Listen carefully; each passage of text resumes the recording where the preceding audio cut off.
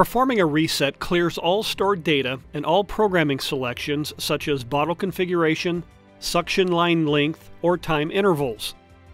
To confirm a successful factory reset, first change the number of bottles to a value other than 24 bottles. After the reset procedure is completed, you can verify a successful reset by viewing the number of bottles being set back to 24.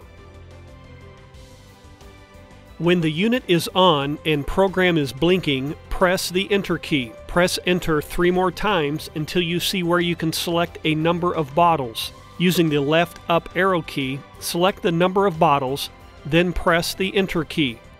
The default amount of bottles is 24. Be sure that you reset to a different amount of bottles. For example, select 2 bottles using the left up arrow key and press Enter. After selecting a new amount of bottles, press the Stop key twice. Remove power from the unit. Wait for approximately 30 seconds or until the display goes blank. Then press and hold the red Stop and Enter keys at the same time.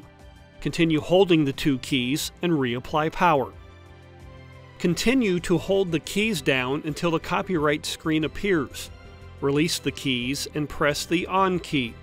After the unit is on, press the Enter key. Select Program, then press the Enter key. Press Enter 3 more times until you see where you can select number of bottles. After a factory reset, the bottles should list 24. When properly done, the sampler program will be at factory defaults and will need to be reprogrammed to your specific needs.